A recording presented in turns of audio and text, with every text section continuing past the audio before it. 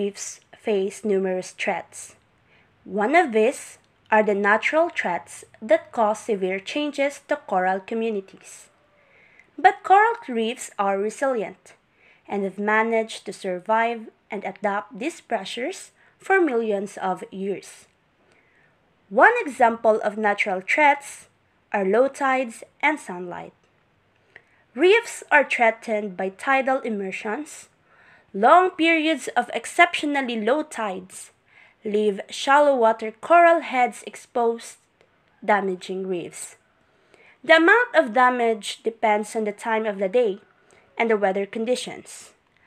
Corals exposed during daylight hours are subjected to most ultraviolet radiation, which can overheat and dry out the coral tissues. Next, we have the volcanic eruptions, hurricanes, typhoons, and storms. These powerful volcanic eruptions, hurricanes, typhoons, or storm can flatten the reef in minutes. These can lead to compounded problems such as phase shifts, in which fast-growing algae replaces the slow-growing corals. Phase shifts refers to a phenomenon of coral reefs shifting to unusually low levels of coral cover, associated with persistent states of high cover of fleshy macroalgae. Next, changes in sea level and sea surface temperature. Increased sea surface temperature and changing sea levels can have a profound effect on corals and become physiologically stressed that they begin to expel their symbiotic zooxanthellae, which leads to coral bleaching and, in many cases, death. Here is the video from National Geographic entitled Rising Ocean Temperature Are Cooking Coral Reefs. We've now had 3 major bleaching events on the Great Barrier Reef. In '98, 2002, and again just recently in 2016. We zigzagged along the whole length in a helicopter and fixed-wing plane. We put about 100 people underwater. The extent and severity of this bleaching is off the chart. Typically, a bleached coral is nutritionally compromised. But this time around, we discovered an additional phenomenon. Many of the corals we surveyed were already dead. They actually cooked, and that's because the temperatures this time around were so extreme.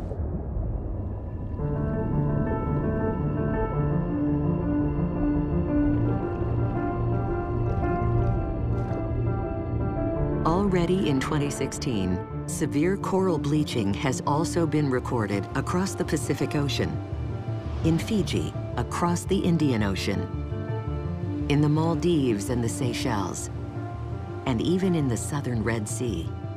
Similar events are predicted across the Caribbean and Micronesia, in a year in which the impacts of heat stress on the global ocean have reached unprecedented extremes.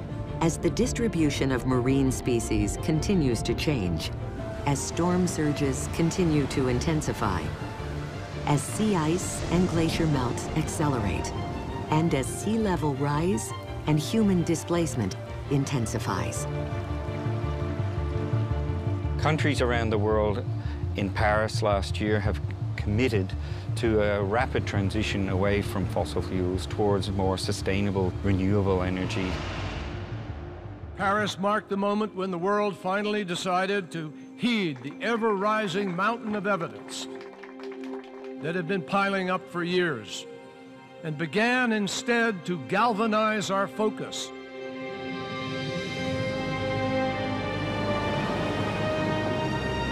S'il y avait une seule chose à réussir pour appliquer l'accord de Paris, c'est la réduction des émissions de gaz à effet de serre. Pour augmenter la résilience de l'océan, il faudrait bien sûr lutter contre le réchauffement climatique, donc monter en puissance sur les énergies renouvelables, y compris les énergies renouvelables marines.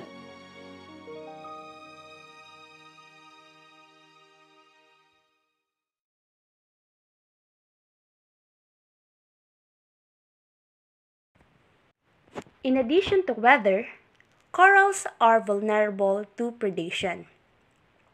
Fish, marine worms, barnacles, crabs, snails, and sea stars all prey on the soft inner tissues of coral polyps.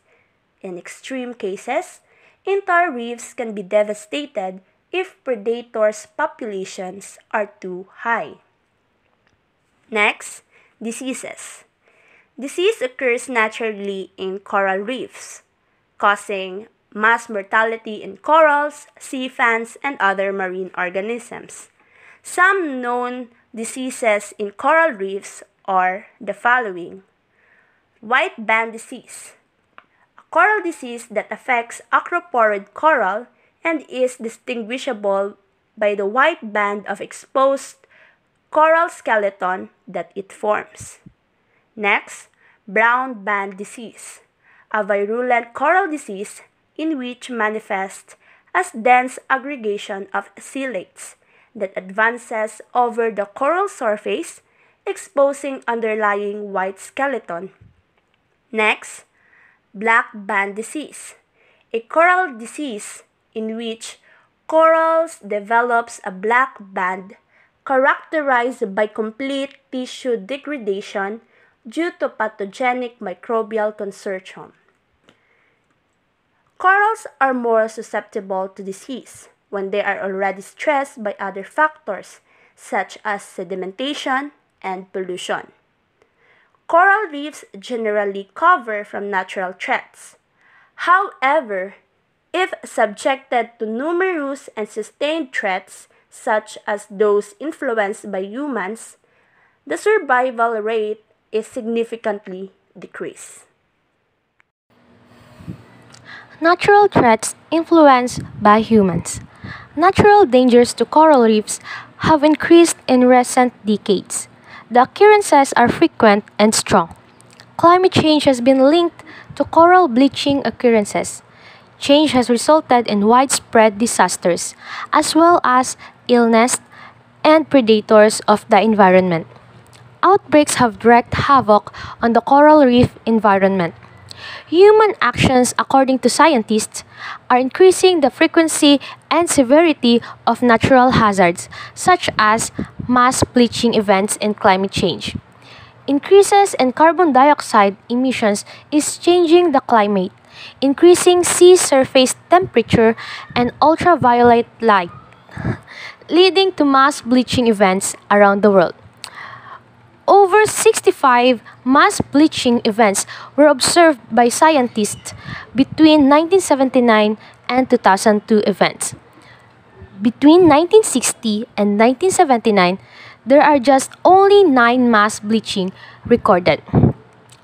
Next, disease outbreaks. Sewage effluent is correlated with the outbreak and spread of disease, such as black band disease in the Caribbean. Next is the predator outbreaks. Overfishing and increased nutrients in the water column from agro-industry and sewage effluents are causing predator outbreaks such as crown of thorns starfish. In the next slide, we have the phase shift. There is no such thing as pure coral reef remaining on the planet. All places are showing signs of degradation, with extreme examples affecting regions. Studies indicate a 30% decline in global coral coverage in the previous 3 decades, with forecasts of up to 60% by 2030. The decline of coral reefs is accompanied by a rise in macroalgae abundance. Human activity, for example, causes continuous stress. Diseases and natural events like storms may cause the system to transition from coral to macroalgae dominance in the future. The video shows a phase shift in the Central Pacific between islands in the Line Islands archipelago. There is no such thing as a pristine coral reef left in the world. All regions show some sign of decline, leaving regions impacted with extreme cases fringing on ecological extinction. Studies estimate a 30% reduction in global coral coverage in the last 3 decades, with projections reaching as high as 60% by 2030.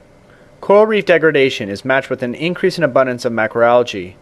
Continual stress by such variables as human activity, diseases, and natural impacts such as hurricanes may eventually result in a phase shift of the system, going from coral-dominated to macroalgae.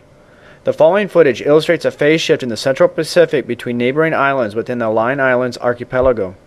An area previously analogous with high coral coverage was eventually dominated with fleshy macroalgae with the inability to recover.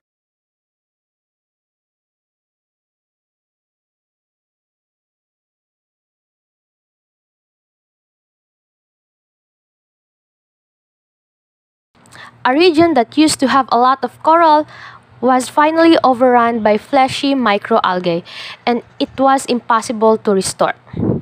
Now we have the mass bleaching events and climate change. Human-caused climate change has been a major concern for the previous 2 decades. Scientists, policymakers, and environmentalists are making increasingly concerned. Coral reefs are one of the most sensitive ecosystems to climate change. The greenhouse effect is a natural phenomenon in which heat-trapping gases such as carbon dioxide, methane, nitrous oxide serve as a blanket, trapping the sun's heat and preventing it from leaving. The world would be too cold to survive on without the greenhouse effect. However, in recent years, the Earth's temperature has risen dramatically, a phenomenon known as global warming. Most scientists agree that human activities have raised greenhouse gas levels in atmosphere, causing global warming. The combustion of fossil fuels such as coal, oil, and gas to power automobiles, power industries, and heat and cool homes is mostly to blame. Agriculture, deforestation, landfills, industrial production, and mining are all contributing factors. Now we have the resulting side effects of climate change. It is the increase in sea surface temperatures, rising sea levels, more frequent severe storms, and in 1997, the United States accounted for almost 1/5 of all global greenhouse gas emissions from the industrialized nations. Now, the coral reefs have suffered greatly as a result of several climate changes. So, here is the impacts of climate change to our coral reef. First is coral bleaching.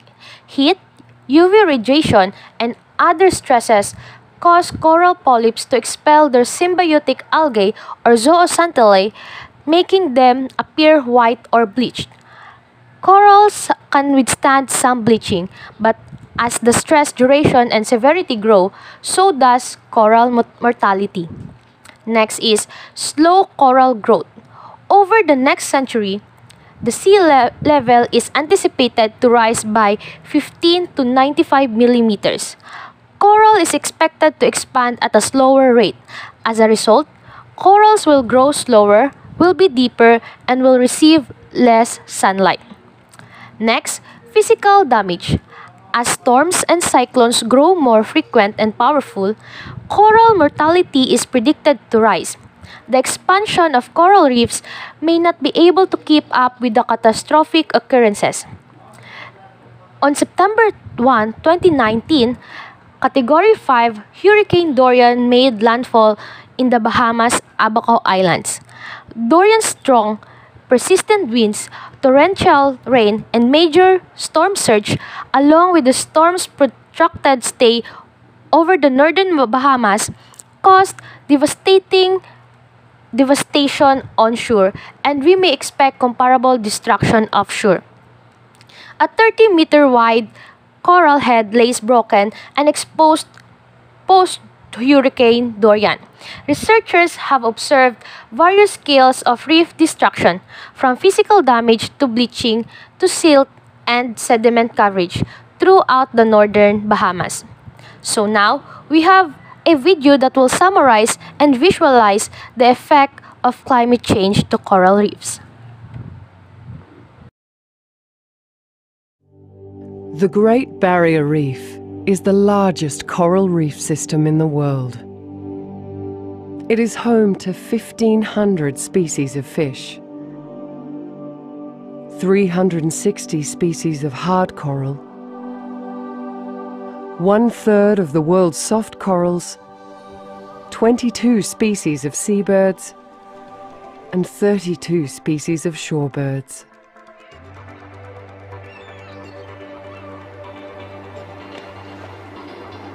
But our Great Barrier Reef is at risk.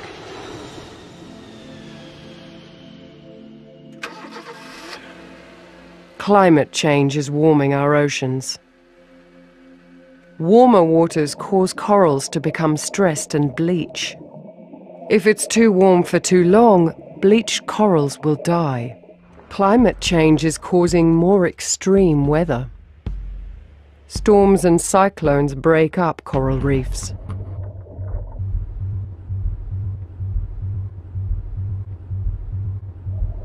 Increased flooding pollutes the reef. Fish move to cooler offshore waters. This means less food for seabirds.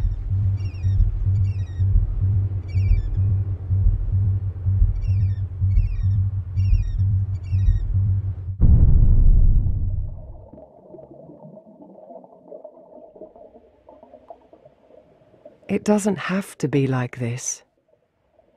There are things we can all do to help. Use less energy.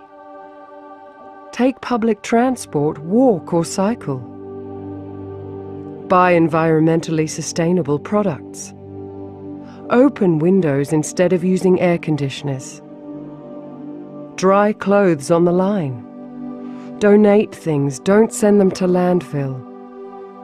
Reduce, reuse and recycle. Inspire others to take action. We can all help to protect our Great Barrier Reef.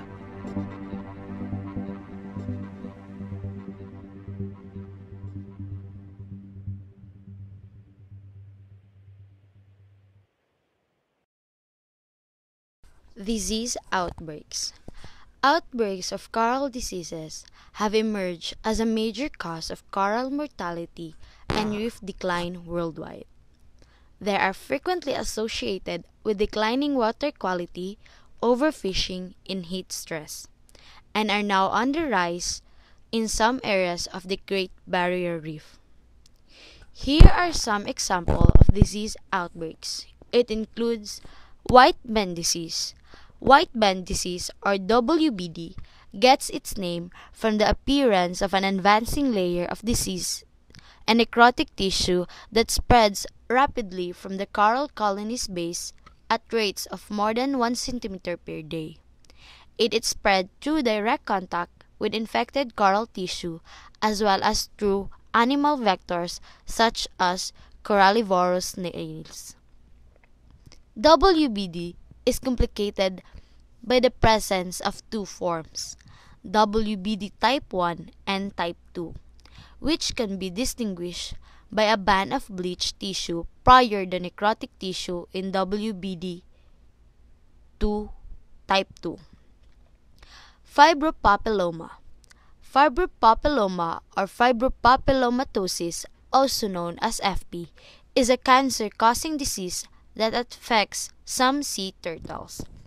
It causes cauliflower-like tumors to form on any part of the body skin, including the eyes and mouth. Tumors can form in internal organs as well. Some sea turtles have only mild cases of the disease, whereas others develop numerous or large tumors that can cause suffering and death. Green turtles are the most commonly affected by the disease. Aspergillus. Aspergillus or aspergillosis is a pathogen that affects both Caribbean sea pans and other Gorgonian corals or the soft corals. Disease impacts can range from severe, resulting in localized mass mortalities, to mild, resulting in partial tissue loss and eventual recovery. In 1995 and 1996, Gorgonia ventalina sea fans died in large numbers on reefs in Caribbean and the Florida Keys. Two Caribbean sea fan species were identified as hosts during the 1995 outbreak: Gorgonia ventalina and Gorgonia flabellum. Aspergillosidoe, a common terrestrial soil fungus, was identified as the pathogen. The disease symptoms included expanding areas of the sea fan where polyp tissues were destroyed, exposing the eggshell skeleton beneath. The lesions were so severe in some cases that holes appeared in the skeleton. Next is Caroline lethal orange disease or CLOD. The illness Caroline lethal orange disease or CLOD is caused by a bacterium and affects reef building coralline algae. This coralline alga is the primary cementing agent that keeps the intertidal waves resistant reef crest in place. CLOD destroys the coralline algae by leaving the skeleton white as it progresses in an orange band. When the front reaches the algal talus margin, it forms upright filaments and globules like terrestrial slime molds. Waves easily catch the globules and spread them to nearby corallines. What causes disease outbreaks? Disease outbreaks on a local level outbreaks can occur naturally. The disease is not uncommon. Outbreaks begin locally and then spread to a larger region. Any kind of stress on corals can increase vulnerability to disease. Sedimentation, pollution, physical damage, and increased temperatures are all examples of stress. Contact with coral polyps, as a result of anchor damage, removes them, its protective mucus, and causes tissue damage, which can lead to coral bleaching. There is a link between certain disease outbreaks and higher rates of infection, and dirty water nutrients in the surrounding water can be a cause of disease outbreaks. People have observed hundreds of coral reef disease all over the world, but scientists have only documented approximately 10 official coral diseases, including black band, clod, white plaque, and yellow blotch disease. Coral diseases have become a chronic and often catastrophic problem for reefs in the Caribbean. Here's a video of some coral disease.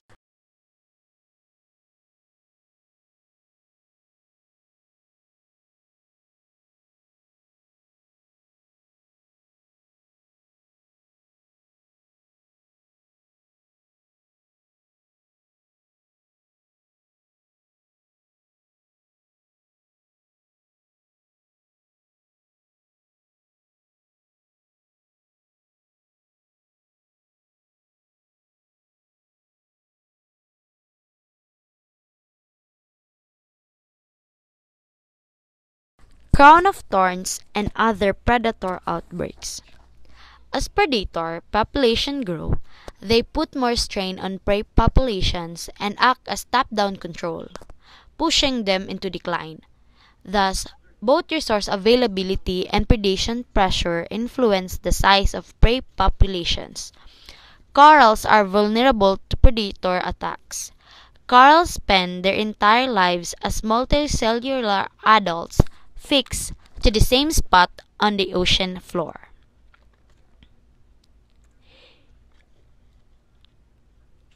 Crown of thorns starfish, or also called as COTs or COTs. Crown of thorns starfish is a type of corallivore that lives on coral reefs and eats coral polyps. They are covered in a long poisonous spines and vary in color from purplish blue to reddish gray to green. They are typically 25 to 35 centimeters in diameter but can grow to be as large as 80 centimeters. Crown of thorns starfish prey on almost all corals, and their feeding preferences and behavior patterns vary depending on population density, water motion, and species composition. COTs typically fed on branching and table corals. Example is Acropora, which are also the most vulnerable to bleaching. Next for the predator is the Drupella. Drupella snails are small snails that fed on living coral tissue, making them corallivorous. Drupella are naturally found in low abundance on reefs, but as anthropogenic threats have changed our oceans, Drupella populations have skyrocketed. Stressed corals are also weak corals, which mean they lack the normal defensive capabilities to keep corallivores at bay, creating an entry point for Drupella. What causes crown of thorns starfish outbreaks? Reports imply that there is a connection between nutrient-rich coastal areas waters as well as increased survival of adolescent COTs that can thrive very well. COTs adults in large numbers on coral reefs. During high river flow periods, water containing a lot of sediment, a lot of bacteria. Nutrient loads are washed into the Great Lakes. These nutrients are derived from fertilizer and soil, are being lost from farms, and grazing land can result in an increase in algae that is microscopic in the water, supplying food for the young larvae of the crown of thorns. Let us watch. Here. Another thing that causes threat to coral reefs is anthropogenic activity. The majority of coral reefs are found in shallow water near the shore. As a result, they are more vulnerable to the effects of human activities, both directly through exploitation of reef resources and indirectly through impacts from neighboring human activity on land and in the coastal zone. Many of the human activities that harm coral reefs are intimately linked to the social, cultural, and economic fabric of coastal communities. The main anthropogenic threats reviewed in this section include destructive fishing practices and overfishing, marine-based pollution, marine debris, mining, harvesting, and trade, land-based pollution, coastal development and sedimentation, and tourism. When we think about destroying the oceans, most people think of destruction via pollution. Although chemical dumping and plastic have a drastic effect on marine life and ecosystems, it is very important to consider another major issue that is causing detrimental effects on marine systems. This issue is destructive fishing methods. Destructive fishing includes practices that leave marine populations irreversibly damaged and can destroy entire habitats for fish and other organisms. Dynamite or blast fishing. Blast fishing or dynamite fishing is a practice outlawed in most of the world, but is still used in Southeast Asia. It involves using explosions to stun or kill large schools of fish for easy collection. The explosions often destroy underlying ecosystems from the strength of the blast. Around 70,000 fishermen still use this practice. Researchers believe that destructive fishing practices like blast fishing are one of the biggest threats to coral reef ecosystem. Next is cyanide fishing. Cyanide fishing is a fishing technique used to gather fish for aquarium. In this process, a cyanide solution is used to stun fish for easier collection. This method can kill neighboring fish communities and severely harm coral reefs. Recent studies have shown that the combination of cyanide use and stress of post-capture handling result in mortality of up to 75% of the organisms within less than 48 hours of capture. With such high mortality numbers, a great number of fish must be caught in order to supplement post-catch death. Next is muroami. The practice of muroami uses a large net and several pounding devices, typically heavy stones or large cement block affixed to cranes over the surface of the sea. Fishermen pound the reefs with the stones and block to scare the fish out of the coral and into the net. However, the fish are not so much scared out as forced out. The stones smash the coral into tiny pieces and leave the fish with nowhere to go but into the net. To make matters worse, the dangerous work is often facilitated through child labor. As the corals are repeatedly smashed, the marine ecosystem is irreparably destroyed. As most species of corals take years to recover from even the smallest damage. In the best case scenario, the reefs affected by muru fishing will take hundreds of years to recover. In the worst cases, they will never regenerate. Continued use of the muroami practice could result in the complete destruction of reef ecosystem in Southeast Asia. Bottom trawling is a method that uses a large net that scrapes against the ocean floor to collect large groups of fish. Global catch from bottom trawling has been estimated over 30 million tons per year, at an amount larger than any other fishing method.